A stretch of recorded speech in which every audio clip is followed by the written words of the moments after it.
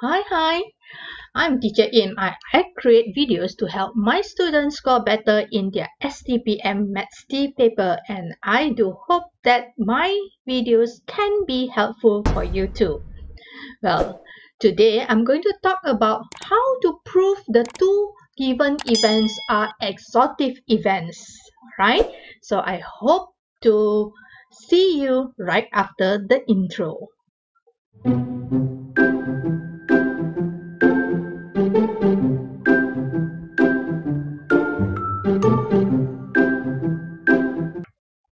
Let's start the lesson by truly understanding what actually exhaustive events are. Now, if I have two sets of experiment, and I say that they are exhaustive, means the total probability of event A plus event B actually created the sample space.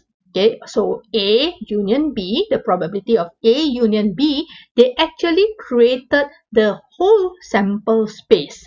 So it will look like this basically. Means the probability of A adding to the probability of event B, they created 1. Okay, probability is 1 means they actually is the full sample space.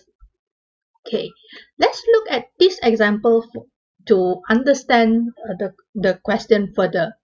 Okay, let's say if I have a pair of dice rolled. So a pair of dice means two dice.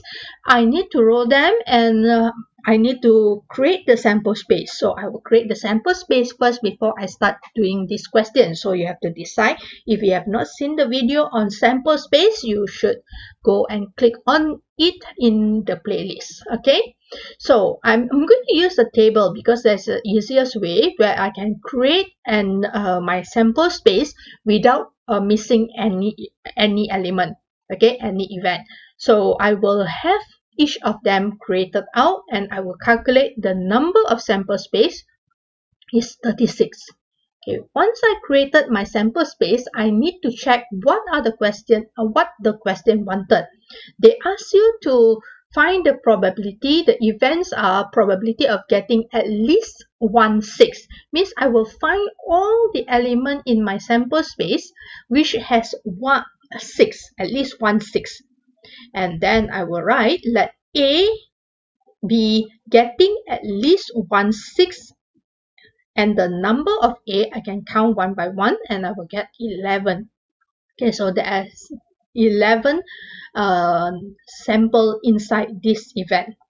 Now, once I know that, I can actually calculate the probability of A. So the probability of A is the number of A and divide by the number of samples. So I have 11 over 36.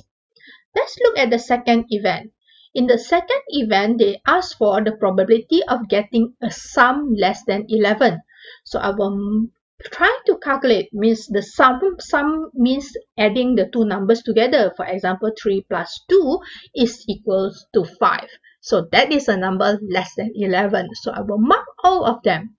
So all this is actually my second event, which is getting the sum less than 11.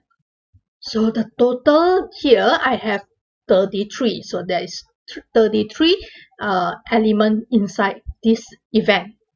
So to calculate the probability of this event B, I need the number of event inside B and divided by the total sample. So 33 divided by 36. Okay, now let's go for the question.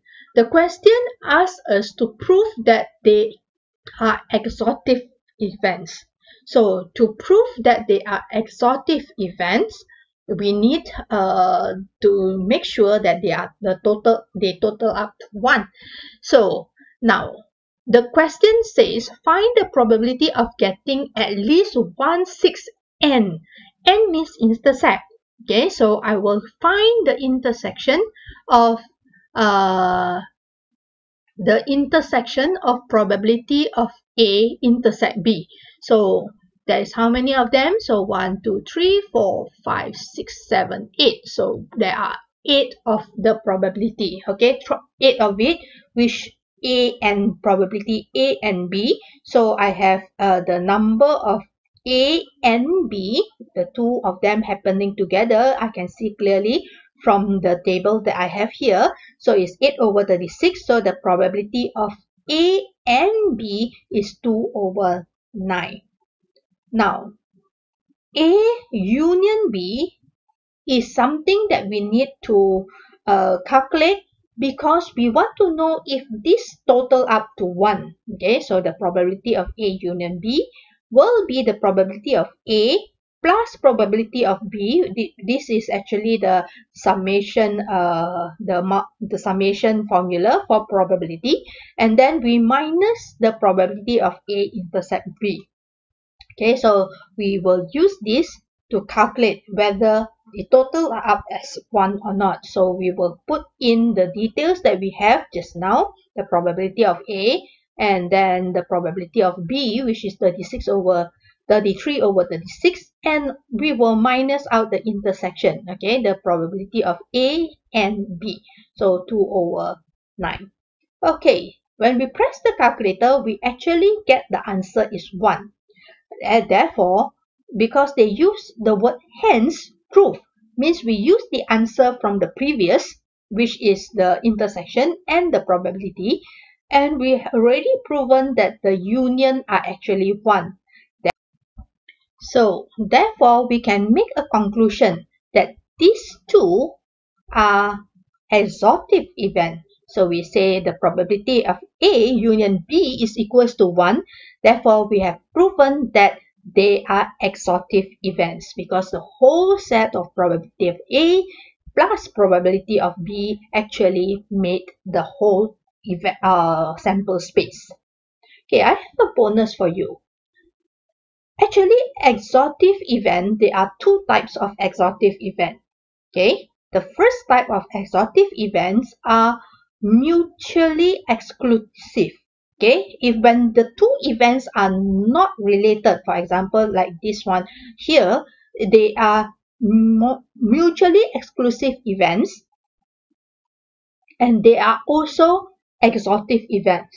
So mutually exclusive means this event A and event B are not related. Okay, the one that we saw just now inside my example, they are not mutually exclusive because they actually has an intersection and their intersection is not equals to 0. So they are not mutually exclusive in my previous example. But if they are mutually exclusive, they can be mutually exclusive and at the same time they are exhaustive. Another type is the one that we saw just now, which they are not mutually exclusive because there is an intersection, and they can be considered as exhaustive event because the total of this union is also equals to 1. Okay, so that is the end of this video. So I will see you again in my next video, and do hit the like and subscribe button, okay, if you understand what I have just taught you, and I would really love to see you again in my next video. Bye bye, see you again.